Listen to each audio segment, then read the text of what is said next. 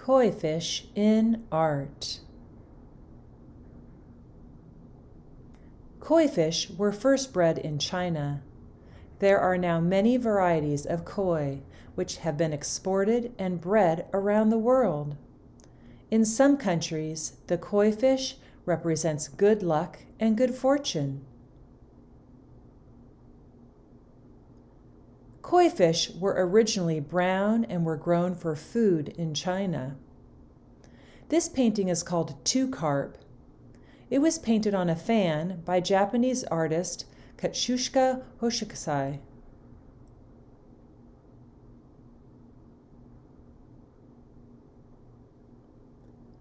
Koi fish became popular in Japan during the 17th century when they were imported from China.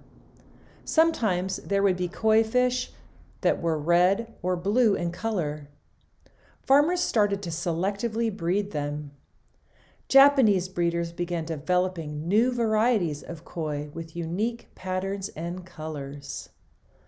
The Japanese created their own style of koi fish paintings. They used bold, graphic lines and colors.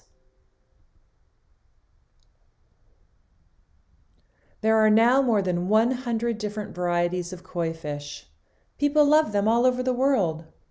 This painting was created by Thanapum Bunapot. He's from Thailand.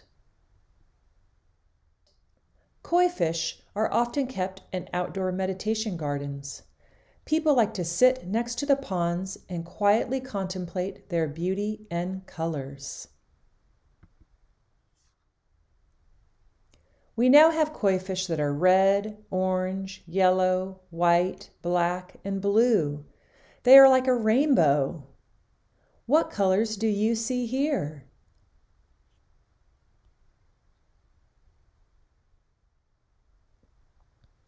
Since koi fish now live all over the world, there are many different styles of koi fish paintings. This painting is called 8 Koi Fish Playing with Bubbles by Zaira Zoyabiva. She is an artist in the United States. In this painting, the artist is using warm colors for the fish. Warm colors are colors that make you think of fire or the sun.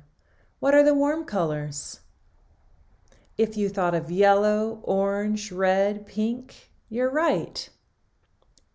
The artist is using cool colors for the water. Cool colors are colors that make you think of water, plants, grass. What are the cool colors? If you thought of green, blue, and purple, you're right. This painting was created by Christy Freeman. She's from the United States. What kind of colors did this artist use for the fish and flowers? Did you guess warm colors?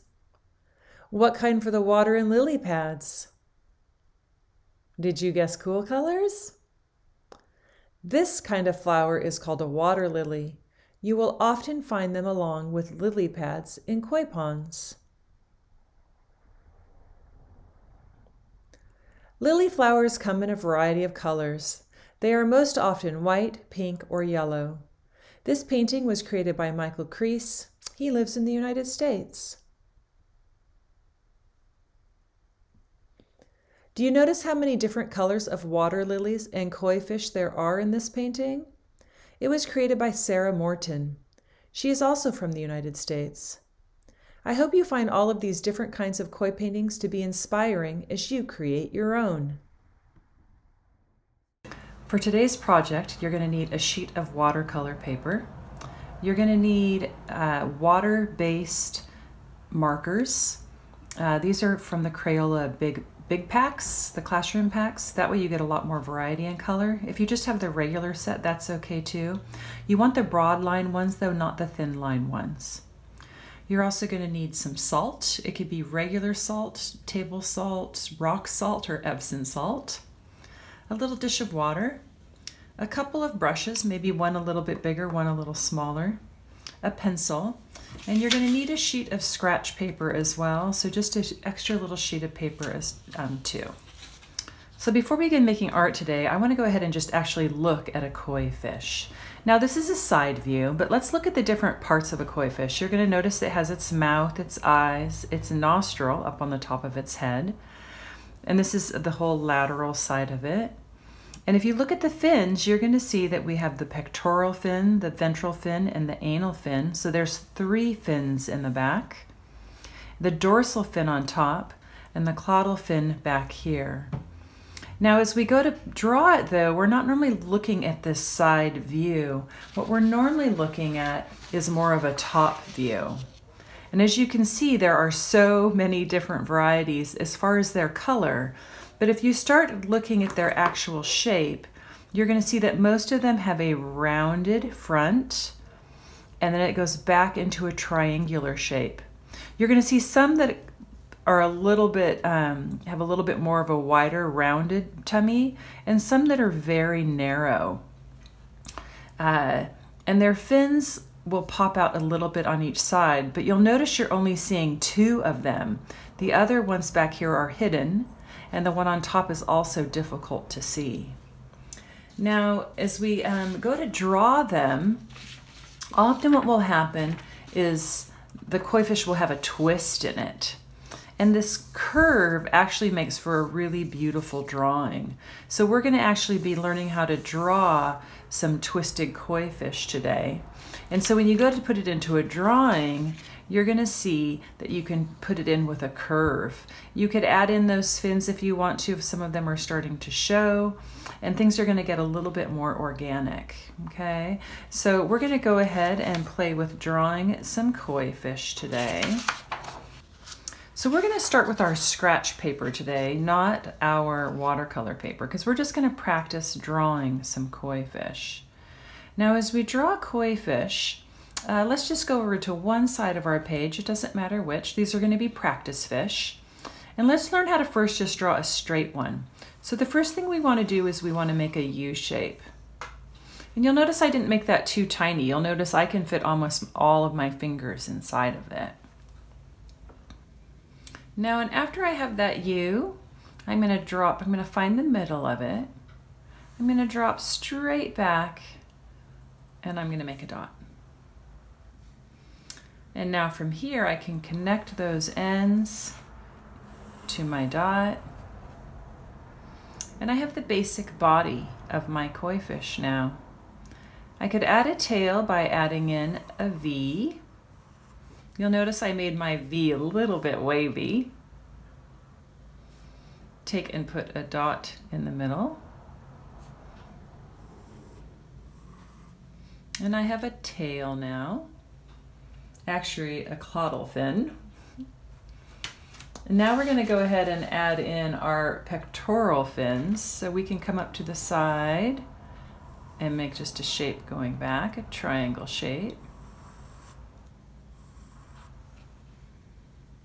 So we have some fins happening. There is the shape up at the front of the mouth, and it's kind of just a little bit of a wave, almost like you make a couple of little hills.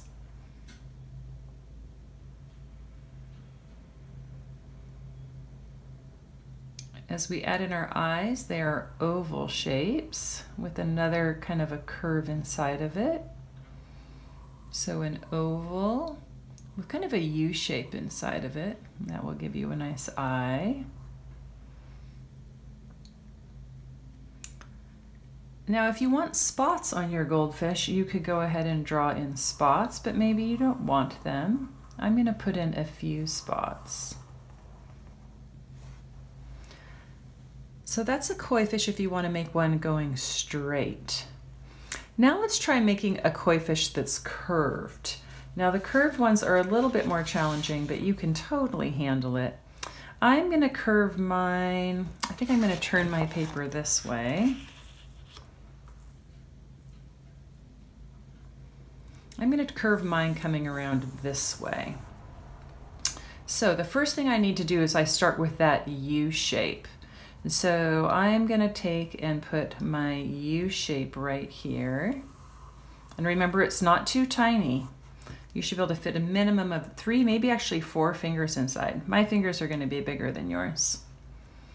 Now this time, for the body, we want it to curve over here. So I go this way, and I'm going to curve it over, and then I'm going to put my dot. So wherever I want it to curve to. And now I'm going to take and put a curve in and line up over there. And then this one is going to curve over this way. So now instead of having a straight body, we have a curved body. And we're going to go ahead and add on our tail. We could do the same thing. I'm going to make this one a little fancier. However you make your V, the fancier it will be. I put my dot in the middle. I add in some lines. If fins were a little challenging for you the last time, you can take and make a dot on the side of your fish.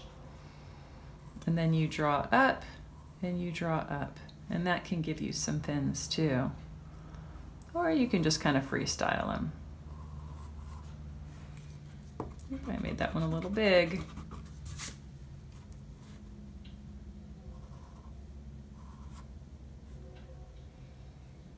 I could put in that fish shape. And sometimes they do have the little barbels as well. And those are just those, it's almost like whiskers. Fish whiskers are called barbels. I think I'm going to add some onto both of mine.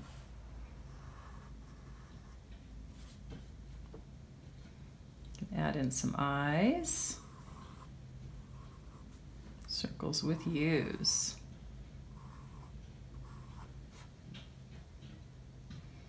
You could have them have spots or not have spots. It's up to you.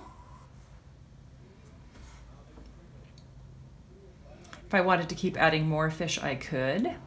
But those are the 2 different kinds of fish you could draw. Now let's go ahead and maybe look at some lily pads. For a lily pad, you take and you draw kind of a squished circle. And then you take and you put a dot a little ways in. And you make a V.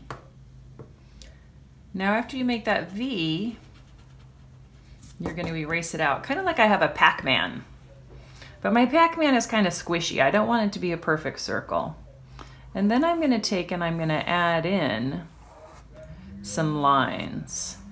And that gives me a really nice lily pad. Now I could add in another one too, and it could be really nice to overlap them. So I could take and make my squish circle, and it's also kind of fun to make them go off the page.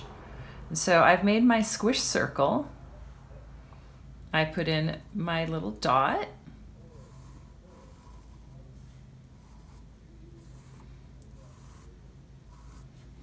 And there I have another lily pad. I could keep adding in lily pads if I want to. Maybe I have some where you can only see part of it. And so I could keep adding and drawing. If I wanted more fish or more lily pads, I could keep working. You could also learn how to make lily pad flowers. And to make a flower, you take and you make kind of a squishy little circle. And then you take and you make a petal. You could add in another petal. And you keep making petals going all the way around. It doesn't have to be perfect. Then you go between your petals and you add another one.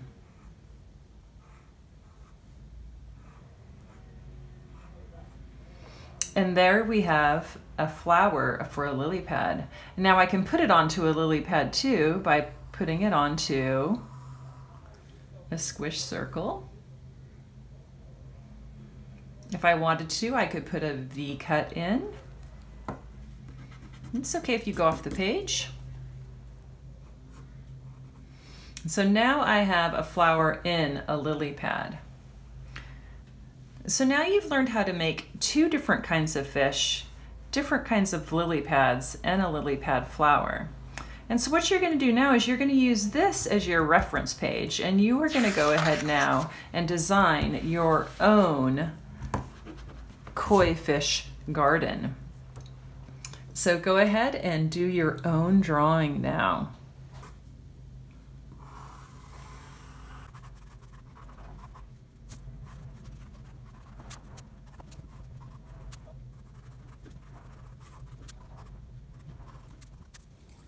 Now, once I have designed my koi fish garden, now I can go ahead and start taking colors in.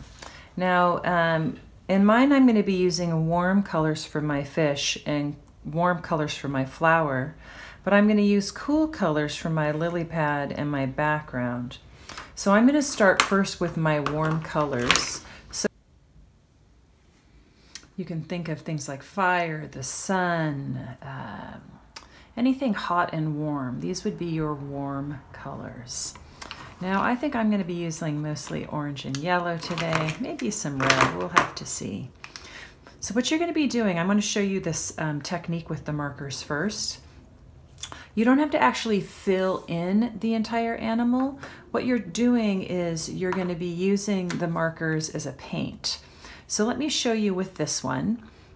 So just watch. So let's say I want to do an orange spot and an orange spot. And I think I'm going to do my tail orange.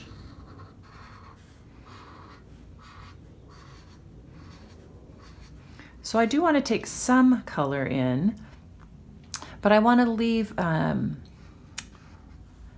some white too, and that'll give a little bit more variety. The more marker you put down, the more vibrant your color will be.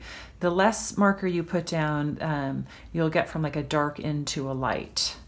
So I think I'm going to do all of that orange, but I'd like to do the rest in yellow.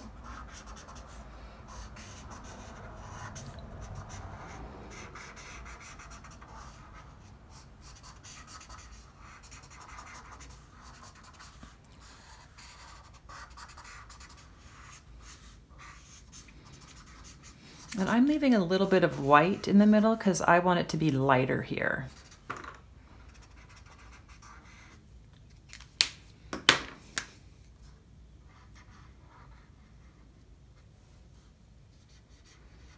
I think I'm going to add a little bit of orange in around my eyes too. Now, what I'm going to do is I'm going to go ahead and I'm going to take water in. Now, if I want something to hold, I have to wait to take in my water. And let me show you what I mean by that. So I'm going to first take and come in to my actual fish part. And you can see how the paint is starting to move. And you're going to really be able to see it with this eye. See how the orange just blended in, and I got this really nice kind of a fade from one color into the next. And so I'm using these markers like they're watercolor paints. So you can get really delicate colors if you want to.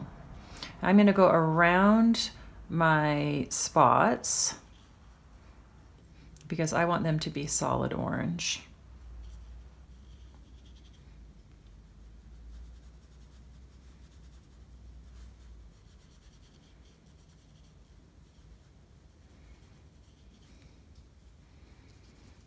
So see how those colors merge together. And if you want to try it on a piece of scratch paper, you can, but know that it needs to be watercolor paper because it won't work on paper that's not watercolor paper.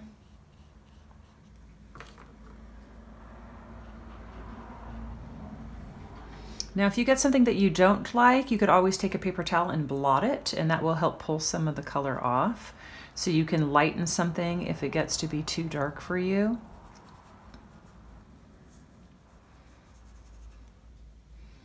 And you can see because I put more orange down in my tail, how more orange is showing up. Now I'm gonna wait to do my spots because if I do my spots right now, they're gonna blend in with with my fish, just like the orange is blended here. So I'm gonna wait, and while I wait for that one, I'm gonna go ahead and take color into this one.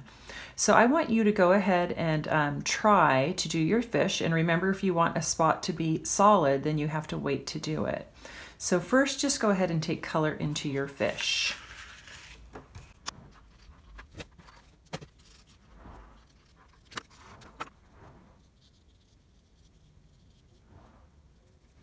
All right, so this one is mostly dry at this point, so I'm going to come in and do my spots. I'm going to stay away from that edge. And I'm using just a tiny, tiny bit of water.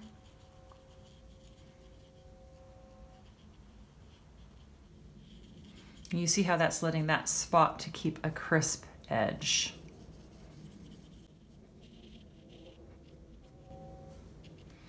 I'm going to wait to do my eyes a little bit later. Now at this point, I can move on to my flower because it's also in warm colors.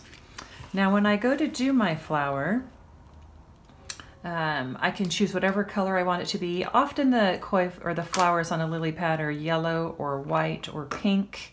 So it's totally your choice what you would like to do for yours. And it's the same thing as you don't have to color it in solid. You can take and play with some color. And then we let the water do the work.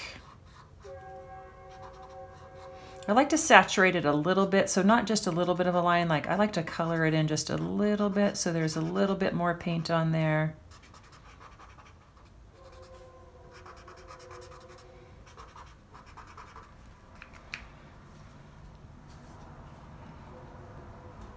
And with your markers, when you put them away, make sure you hear this click. That way you'll know you've put the lid on all the way. All right, so I'm gonna go ahead now and take my small brush. And brush-wise, you can really use the one that you want the most. I have a tendency to use my small brush for my fish and flowers and my big brush for my background.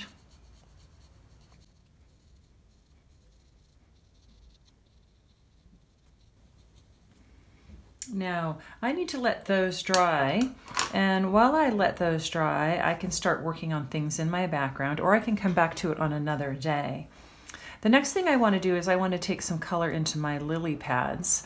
Now, I'm going to use cool colors for my lily pads. So remember, the cool colors are greens, blues, purples. You can think of things like grass, water. You could throw some brown in there too if you wanted to. I think I'm going to play with these three colors for my lily pads, and you might choose to do something different. So once again, you don't have to color them in solid. You can just do it part way. It's up to you. But you want to use enough color so that you do have some nice vibrancy in them.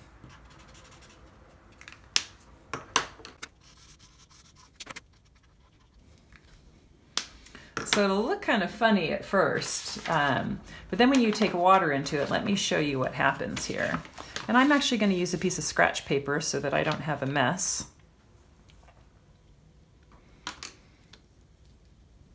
And I'm going to start with my light colors first. So I'm going to start out with my greens, and you're going to see how they blend and move together. And I made some places with my colors really bright, some a little bit softer. I'm waiting to move to go into my brown till the very, very end. So first I'm just doing my greens. And then at the end I'm going to take and activate my browns as well.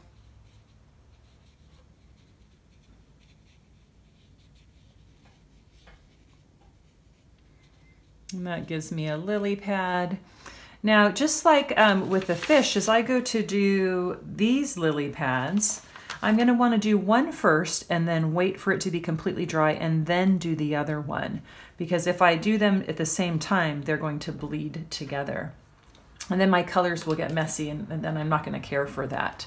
So So what I'm going to do is I'm going to do this lily pad first because this flower is still drying. So if I take green into here, it's going to bleed into my pink. That has to be completely dry. So I'm going to do this lily pad, and when that one dries, I can do that lily pad. So go ahead and do different lily pads, making sure you leave ones that are drying that are touching side by side.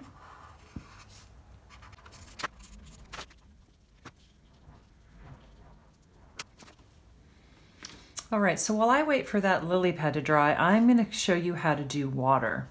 Now when I go to do water, I'm going to be going over the edge, so you're going to want to put your paper underneath. And we're going to once again be playing with cool colors.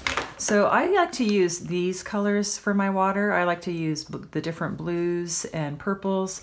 And sometimes I will throw in a little bit of brown or a little bit of green. I like to use a little bit of variety. So I'm going to use those colors.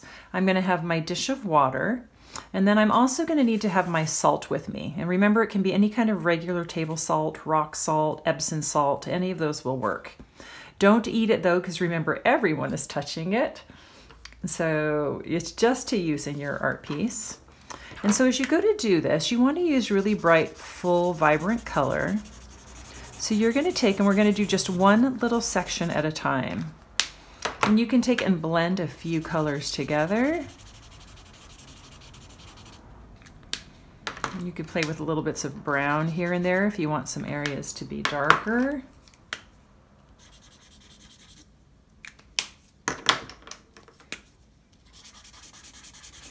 And I don't want to do too big of a section. So about that section is just right. Now I'm going to take my big brush, I'm going to dip into my water, and I'm going to activate this. And you'll notice I'm using enough water so that it's kind of pooling up a little bit. So you want to let the water do the work. If it's really dry and not moving, it means you're not using enough water. So I kind of have like a little lake happening here. And the reason you want it to be a little lake is that's how the colors merge together. And then you're going to take and sprinkle some salt on it. And if you don't have enough water, the salt won't work. And the salt is going to push the color out and make for some really interesting water texture for you. So I do one section, and then once I finish that section, I can come and do my next section. And I'm going to be careful as I get close to my fish or my lily pads. I don't need to go right up next to them because I'm going to let the paint do the work.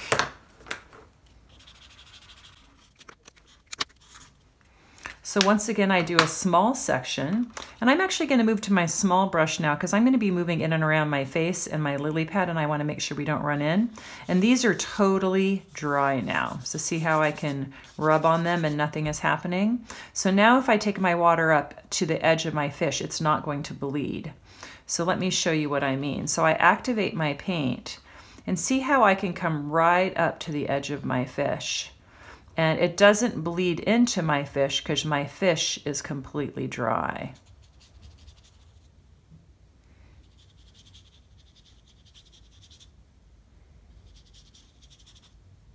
And if a little bit does bleed on top, that's not a big deal. It'll just look like there's a little bit of water on top of your fish or lily pad.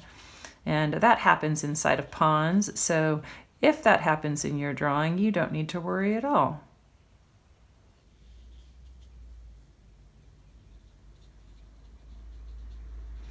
And I do one little section, and then I take and I sprinkle my salt. The salt has to be put on while it's very wet. That's why we do one little section at a time. You can see how I'm getting really nice, bright, vivid colors here. Now I want you to go ahead and keep going. As long as the area is dry, you can go ahead and you can do your painting.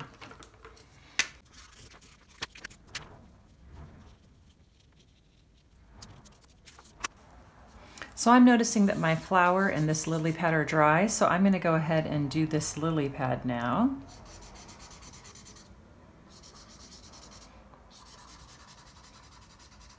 And since this one has a flower, you'll notice how I'm not going right up next to the flower. I'm going to use my brush for that because it will be easier to control.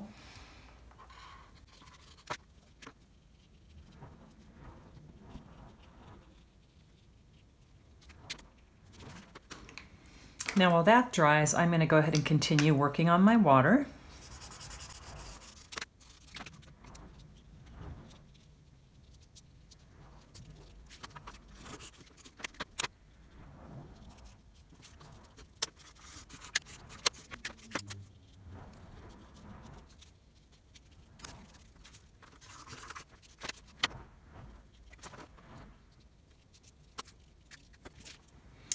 Now, one of the last things I like to do is take a little bit of brown into my eyes, but I leave a little bit of white as well, so there's a little bit of a highlight. So I like to come in just to the very back of them, add in a little bit of brown, but I'm going to leave some white in there too. So you can see how I left a lot white. And then I just take my brush, my small one with a tiny bit of water, and I can go ahead and activate that. And I leave a little bit of a highlight in there, so it'll make my fish look like it's alive.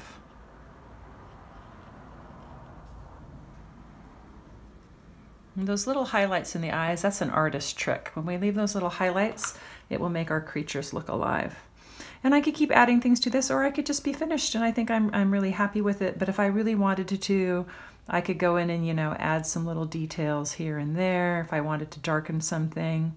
One really cool trick you can do is you can take your chunk of paper, your scratch paper, and let's say you wanted something, you know, blue, or maybe I wanted a little bit of brown to play with some highlights on my fish.